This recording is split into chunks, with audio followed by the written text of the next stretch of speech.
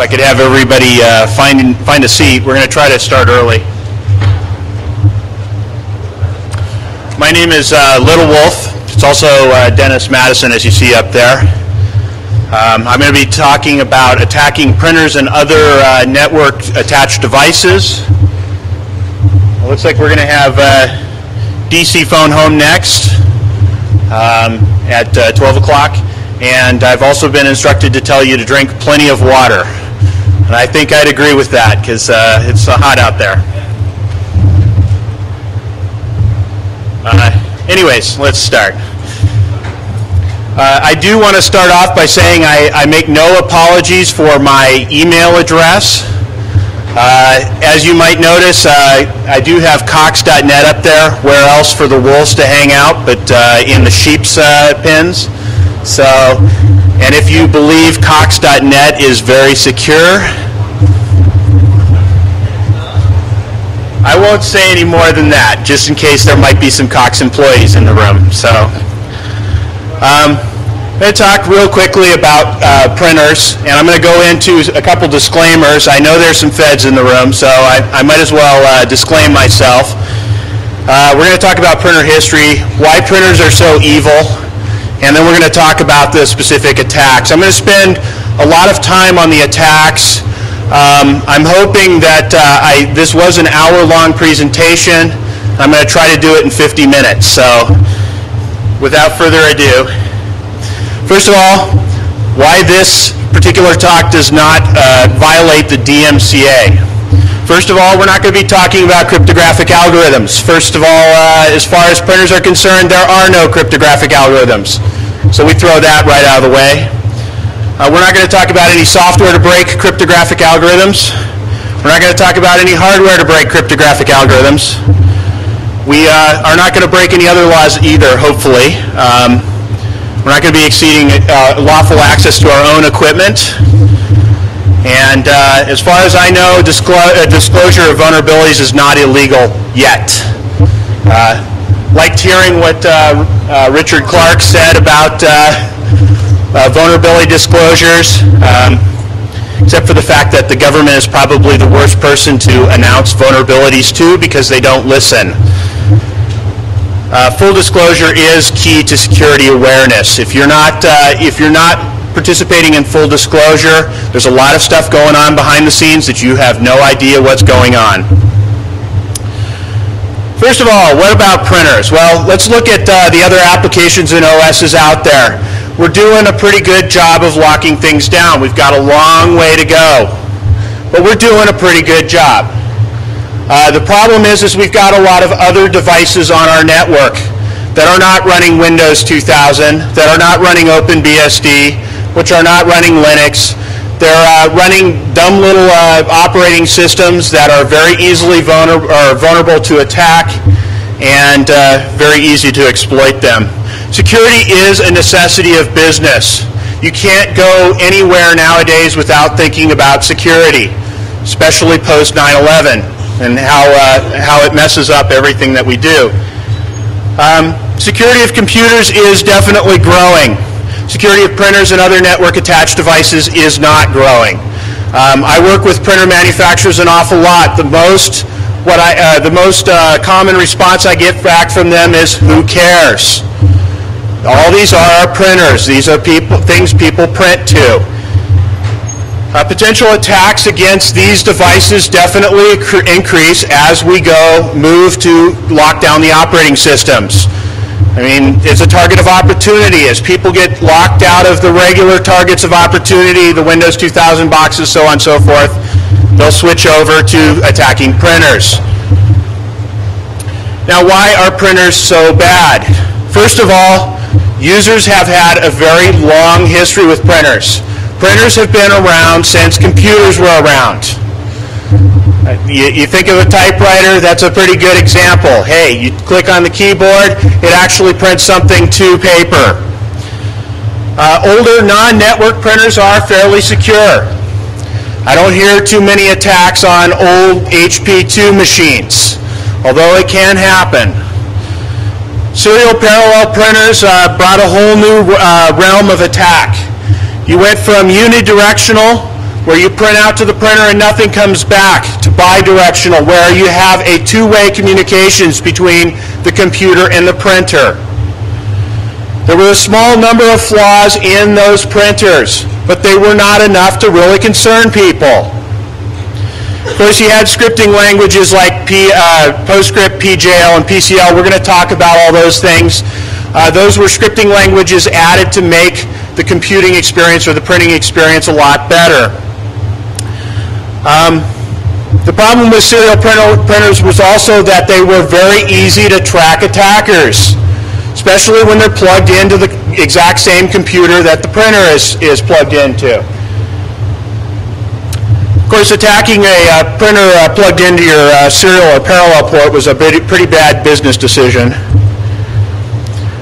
When we started adding print servers to the network and starting putting printers behind print servers, we had a little bit of a problem, because now the printers were behind systems that were vulnerable to attack.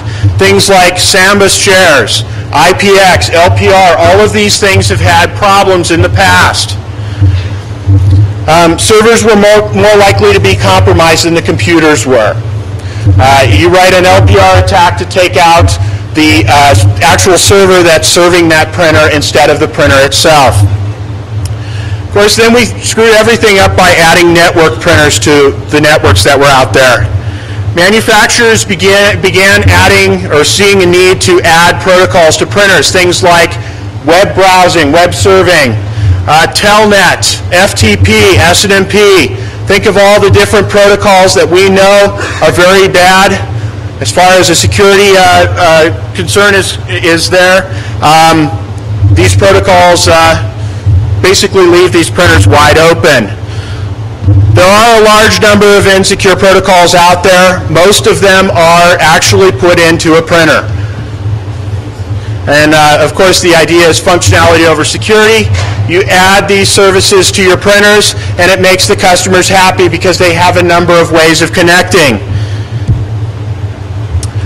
Of course, I'm not just talking about printers, although I am in this particular talking about printers. There are other secure devices out there. They have the same problems or very similar problems. Things like webcams, photocopiers, web appliances, network file servers. All of these things are vulnerable to very similar attacks. Think of all the network file servers that are going up all over the place, and think about how they're set up. Do they set them up so that they have one particular protocol that users access? No, usually they have everything under the sun running. One thing is that these are all theoretical attacks. I will go over practical examples. Not all of these attacks will work on all printers that are out there. But I can tell you my share of experience with printers, most of the attacks that you're going to see here are in one way or another added to every printer that's out there. Not many known attacks are out there. If you looked at BugTrack, 3 years ago when I posted my first network printer vulnerability, there really wasn't much talk about printers and printer security. Look at BugTrack now. There's a lot of talking about security. As a matter of fact, there's a whole thread on security right now of printers. I do definitely welcome the help. Anytime anybody has anything to send to me, I'll definitely look at it. Excuse me. Talk about physical security attacks. This is where you have physical access to the machine, and everybody knows that physical access means root, even in printers. The printers themselves are physically addressable. They are physical. They can be easily replaced with another device. One of the nicest things about printers is that nobody expects that the printer is going to be doing the things that you can make it do. You can put a device in line with the printer, so you can essentially plug something into the printer that will listen to the traffic that's going back and forth between the printer and the rest of the network. Some easy mistakes. Users do innocently unplug devices for the resources that they have. You have a port that's available. Users may come along, pull the network connection, plug it into their laptop. This does happen quite regularly. Users will steal IP addresses and network identification so that they can actually access the network. Ooh. Let's see, hardcore espionage. Instead of having simple attacks where a user comes in, sits down, unplugs the network connection, plugs in whatever they want to listen to the network, we're actually talking about corporate espionage here, where an attacker walks into the building, pulls the network connection, plugs it into their laptop, and is now able to sniff the network. How many networks out there do not have sensitive internal data that's not supposed to be given out to everyone? I bet you even your home users don't want their credit card information and tax stuff going out to the rest of the world. Another nice thing about having a port that the printer used to have is that you can disrupt normal traffic, send all sorts of bad stuff out. You can replace the printer with an espionage-friendly device. Throw something in there in the printer's place. You perform a physical man-in-the-middle attack. Plug the printer into the back of your laptop, plug the network connection into your laptop, and actually have the laptop forward all print jobs to the printer. Of course, the hard disks. Most of the printers out there now have hard disks, so you can definitely perform a laboratory attack. Take the printer back, pull out the hard drive, look at it. Especially since most of these hard drives that are in printers are IDE based. They're the regular stuff you find in computers. And for the most part, they use no encryption or they use proprietary encryption. Stuff that's usually easily breakable. The one thing that I really like about printers is the fact that they never erase the print jobs. They just print over them. What that means is if you can pull out that hard drive and you have a very long print job that was printed, you can recover most of it. What about firmware? Every printer has firmware. What is firmware? Static software. What does that mean? We can take it apart. Matter of fact, some printers are nice enough to actually give us an interface to access the memory and pull things apart for ourselves. We'll talk about the backdoors later. What can you do? Disassemble the code, recompile it, figure out how the firmware updates, since most of these things do remote firmware update, figure out how that works, upload your own code. Well, you know, probably some of you in this room believe that back in 1991 during the Gulf War, the U.S. government actually put a virus into a printer and sent it over to Iraq. Of course, for most of you, you know that this was an April Fool's joke. It was pretty well debunked. Of course, why put a virus into a printer? There's so many other better things to do. Put a sniffer in there so you can see the traffic. Perform denial of service attacks against the network, which are much easier to do than viruses. What about unauthenticated remote access? I'm talking about backdoors into the printer. Do you believe that every printer out there has a backdoor? I do.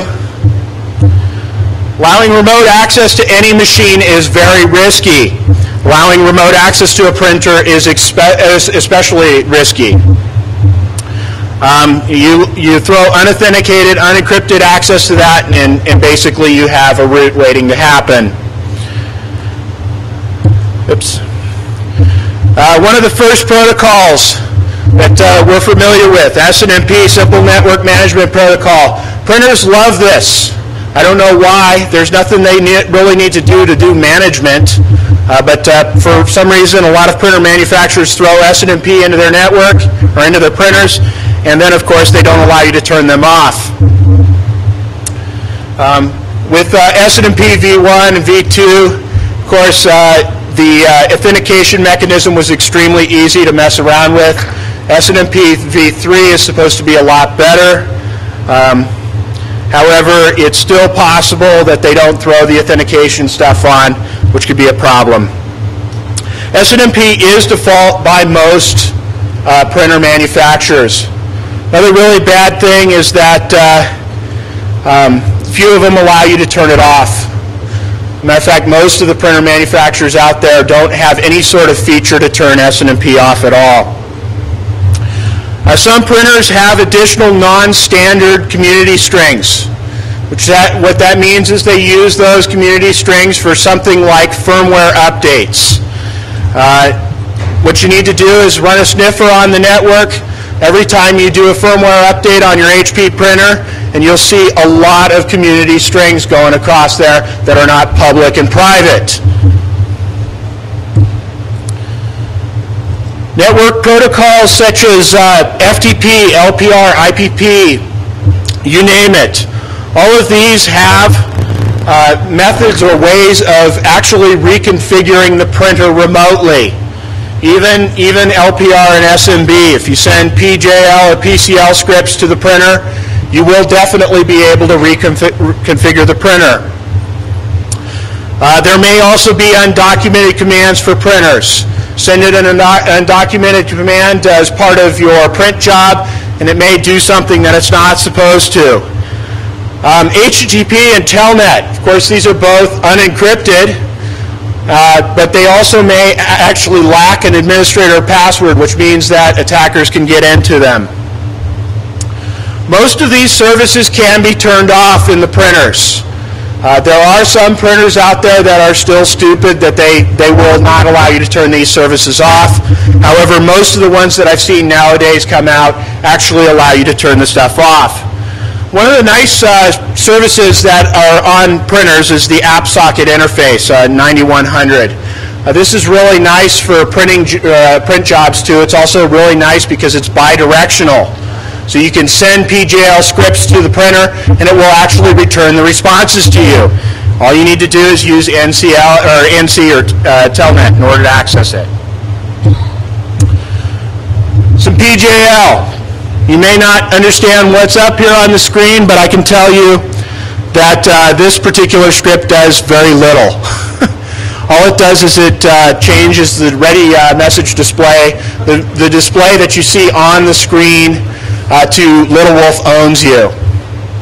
It also prints out the file systems.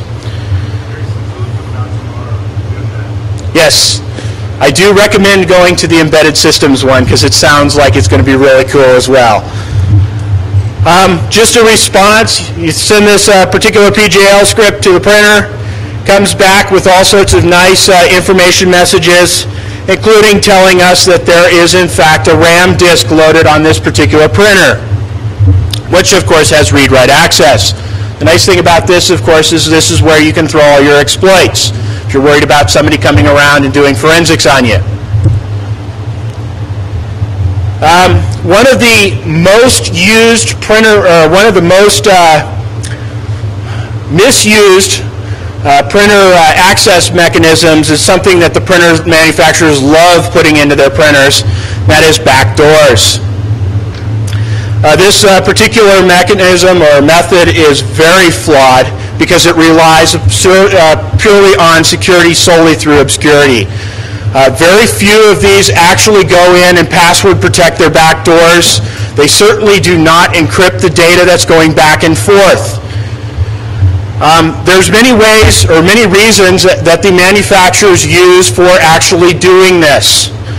One of the reasons I've heard is that users may actually forget their passwords.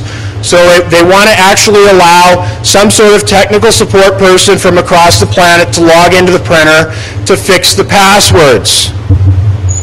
Another problem, of course, is unlicensed software. According to the manufacturers, they believe there's a lot of pirates out there who are using their software, their hardware illegally. And they might want to actually throw this backdoor in there to prevent that from happening.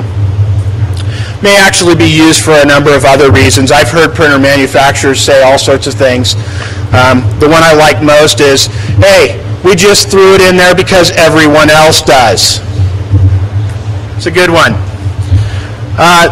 of course, you know, this particular problem with backdoors is if it fails, there's nothing else to prevent you from having an attacker break into your system.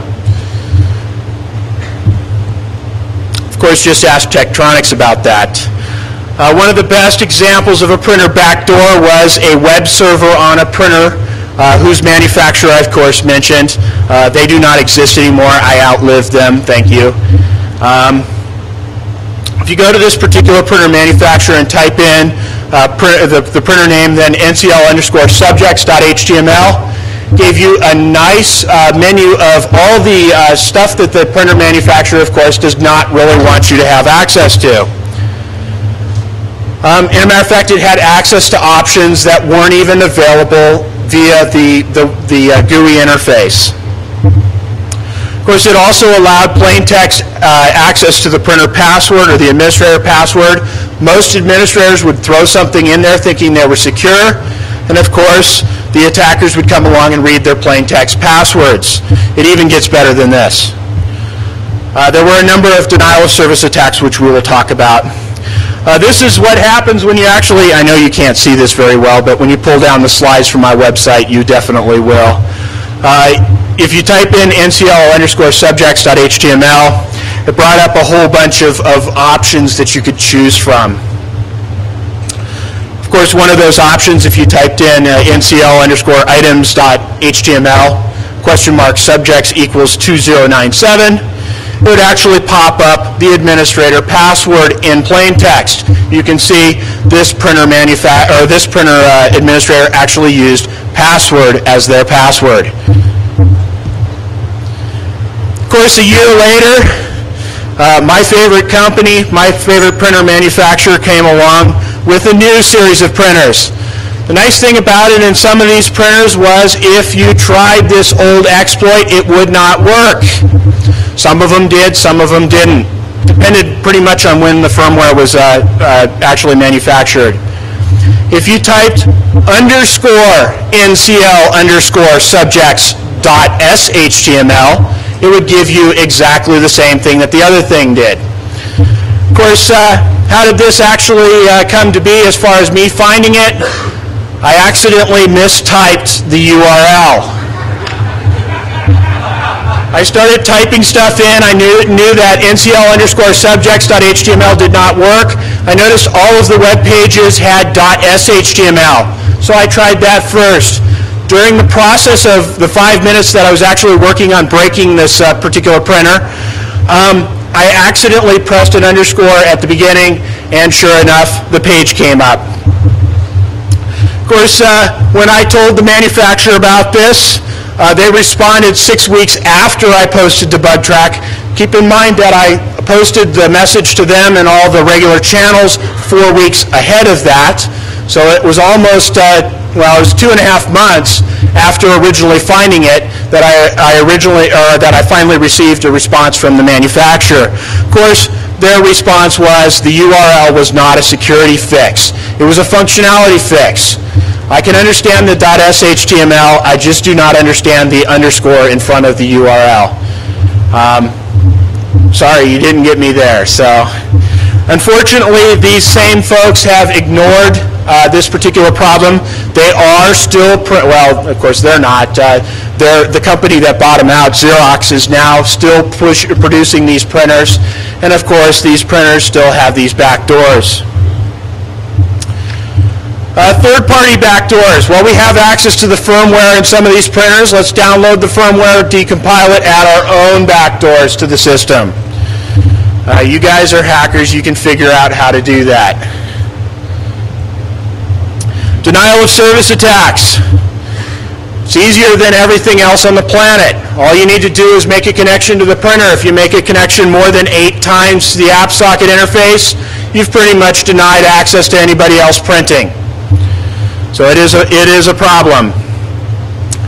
You even hear some of these scripts that were out there circulating a couple months ago, such as the IDA attack taking down HP printers, or the Telnet attack.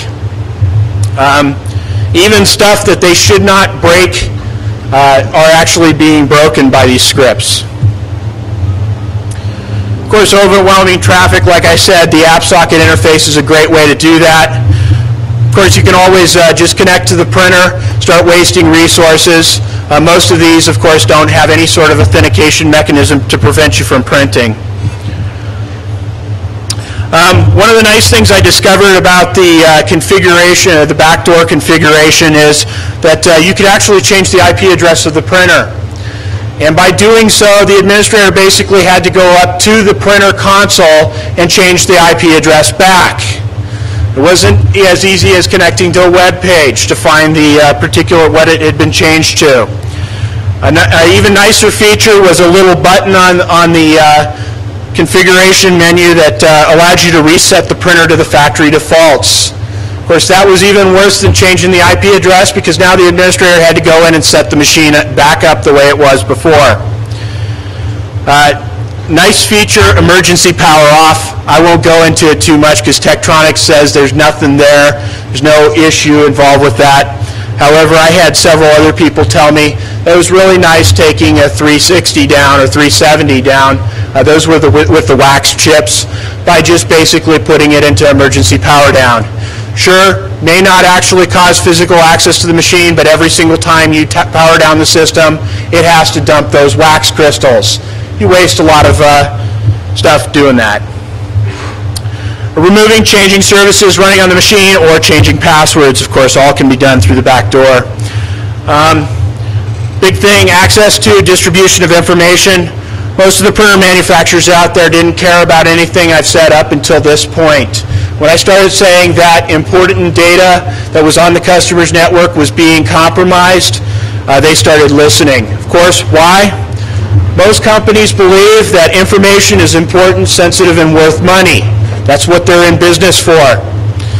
Exposure of that information can lead to a lot of bad things, especially embarrassment. Vulnerabilities in printers may actually allow this particular type of attack. We'll talk about some of them. First of all, I've pretty much talked sniffers to death.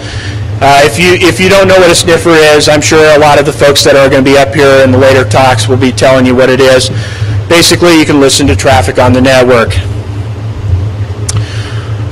Print job forwarding. This was a nice feature in a lot of the printers that I've come across, where it will actually forward the information about the print job to you via email or through syslog or through a number of other things. Now, of course, it may not actually print out the whole entire print job. Most printers don't do that. But they do give you some valuable information. Well, a lot of valuable information, such as how many print jobs have actually gone through this printer. Is it a high-yield printer? How much ink has been used on the printer, how much paper's been used, whether it's got transparencies, all sorts of stuff.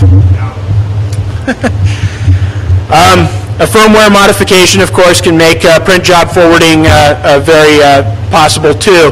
The reason I bring this up, of course, was a friend of mine was accused of saying in a newspaper one time that an attack on his systems were actually allowed print jobs to be sent to Russia. Of course, he did not actually say that, but when I discovered some of this print job forwarding capabilities under the printer, he got very, very, very worried about things. Talked about print job notification. Of course, it prints out all sorts of nice things. Title of document printed, number of bytes, characters, who printed it out, where they printed it out from, all sorts of nice things. You can change this. In the case of the Tektronix, fairly easy through the back door. Other printers have other methods of accessing it. You can definitely look at my white paper. There's some more discussion about other printers in there. Nice thing about the report for the phaser link, actually tells you all sorts of really cool stuff, like the name of the print job, how many pages were actually printed, the user ID who printed it. Nice thing about this, social engineering. Call the guy up, hey, you know, your print job wasn't working too well. You might want to print it again. Then sit by the printer and wait for it to come out again. A lot more in-depth information that it sends out. You can look at the white paper for this stuff. Access to and distribution of information through RAM disks and file systems. Of Of course, printers now have the ability to actually create RAM disks and file systems for storing files for the spooler. Problem with these printers is sometimes they're not actually locked down, so you can actually get access to the spooler directory just by FTPing to the printer. Luckily, HP has a write-only one, so it makes it a little different. I have seen other ones that have read-write. I have not actually been able to pull stuff out of the spooler of those read-write ones, though. So I'm still working on it. Bear with me. Bouncing and ACL hopping. One of the nice things about printers is they've got some vulnerabilities in them that have been around since the dawn of computers. FTP bounce attacks is one of the nicest ones. I want to scan your network. I just use the FTP bounce attack with Nmap. Works perfectly fine. A victim actually believes the printer is attacking him, which most likely the victim will go back to the printer manufacturer and say, or to the printer administrator, "Why are you attacking me?" The printer administrator will say, "I'm not attacking you, that's a printer. You must be mistaken." See, bouncing, of course, can get you past ACLs, poor man's web browser, all sorts of fun stuff. Talk this one to death, basically using FTP, do all sorts of really cool stuff. Forwarding through two NICs. This was actually an interesting one because I was working on a project where they were attaching a printer to two networks. One of those networks was considered very sensitive. The other one was considered not sensitive, basically public domain. And they were very interested about having those printers forward the packets across the interface. Unfortunately, that meant me actually going back to HP and trying to work with them to tell me whether or not this was possible. If I could get access to the firmware, I would be a grateful person. But unfortunately, with HP, I have not been able to figure out a way to get access to the firmware. And oh, by the way, HP said it was not possible. I have yet to see if other ones are or not. Internet printing protocol. One of the nice things about the IPP is the fact that it allows users to print URIs to the printer. So send URIs to the printer. So instead of actually pulling it up on a web browser and clicking the print button, they could actually just tell the printer, "Hey, go out and get this particular URI." This universal resource locator stuff, URLs, and pull it down and print it for me. And I'll go pick it up at the printer. So what does this mean? Well, this means a potential attacker could come along and actually send a URI for a particular print job they don't normally have access to the printer. Because some of these printers have backdoors in them that allow you access to the print jobs, it might be easy to pull those things down.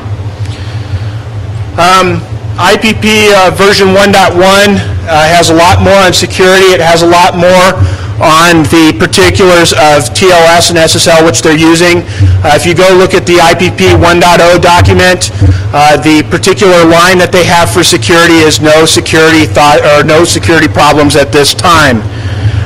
So IPP 1.0 is pretty much what all the printer manufacturers are following at the moment. This could be a potential problem. Of course, IPP is a new protocol. It has been looked over as far as RFCs are concerned, but there's still stuff we don't know about it. There were a couple of discussions I had with the IETF folks where I think they pretty much went on above and beyond in telling me I was right in some of this stuff and that there was even more stuff that was available that I hadn't figured out yet. So I'm working on that as well. File storage. One nice thing about printers is you can actually put stuff on them. Throw all your exploits up there. The forensics guys can't figure out where you're putting the stuff. I've actually talked to several forensics folks. Only one of the guys that I've talked to has actually said he will look at a printer to see if something's there. The others went, wait, printers, aren't they just stuff that you can print to? So, Okay, why are these attacks not being used? I mean, we're not hearing all this much discussion about them. Well, how can we be so sure that they aren't being used? Of course, the Tektronix vulnerabilities were known as much as 6 months before I exposed them. I actually had a few people send me emails saying, thank you very much for exposing that. I was actually using it. Sorry. Numerous attacks are spotted on Class B or networks that I have access to. They're IDSs. We see app socket connections all the time. So they are possible. Most likely there would be two reasons that hackers aren't exposing them. First of all, hackers don't know or understand the vulnerabilities. That's possible. Printers are pretty pretty new on the vulnerability front. There's too many easier targets as well. There's a lot of insecure Windows 2000 or Windows XP boxes out there, much easier to attack than a printer. So what are printer manufacturers doing? Well, standard stuff. Same stuff you see Microsoft and all these other companies doing. First thing is they're doing nothing. They don't even acknowledge the fact that you send them an email. If they do acknowledge it, usually it's blame the administrator or blame the researcher, whoever they can fix the blame to. One thing that I like is that several companies have come back and actually threatened me with lawsuits. If you expose this vulnerability, we will go after you. Some of them hide or attempt to hide the vulnerability. HP was really good about this with the Telnet stuff. You go and ask them during RSA 2001, hey, what's up with your printers? Why are they dying when we're using the Telnet attack scripts against them? Oh, well, we don't know. Or they would tell us all sorts of other stuff. Talk down the risk of the vulnerability. Fix the problem and only release it to those who ask. And of course, the smallest group of all of them, fix the responsibility or fix the problem and publish the fix. If there are any printer manufacturers in the room, you're probably asking at this point, what do you want us to do? I've got 5 simple things. First thing is to think outside the box. Realize that printers are vulnerable. Don't think that they're not. Second, access control, authentication, encryption, and filtering. These are very easy to add. Some cases, access control is only a few lines of code. Give administrator control. Allow them to turn things off if they don't want them on. There's a lot of problems with printer manufacturers is they'll leave stuff on and they won't let the administrator turn them off. Educate, document, and communicate. Don't think that your users are stupid. Unfortunately, most of the printer manufacturers out there believe that majority of their users are stupid. So, don't. There are a lot of users out there that are smarter than the folks that are building this stuff. Be open-minded about security. Don't close your mind to the aspect of throwing security into your system. What can you do as a regular user? Well, first of all, never install a printer using its defaults. Always change the printer configuration. Change the printer password. Disable unnecessary services. One nice thing about that exploit with the Tektronix printers is you could actually turn off the web interface. Secure necessary services. Use a firewall. I wouldn't put a printer in front of a firewall anyways. There's no reason that folks from any other country in the planet should be printing to your printers. Contact vendors about security concerns. You know, one of the biggest problems I've had when contacting vendors is the fact that they come back and tell me nobody cares about security. If you care about security, you should be yelling at these vendors and telling them fix their stuff. I know I blew through this thing really quickly. I'm still going to end with this. If you have any talks, I will plant myself outside in the pool area.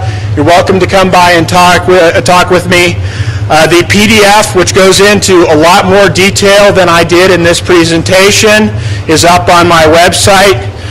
I'm actually trying to figure out where I'm going to mirror this because I'm a little concerned about mirroring it up on Cox. I also have the Magic Point presentation available as well. So with that, thank you very much.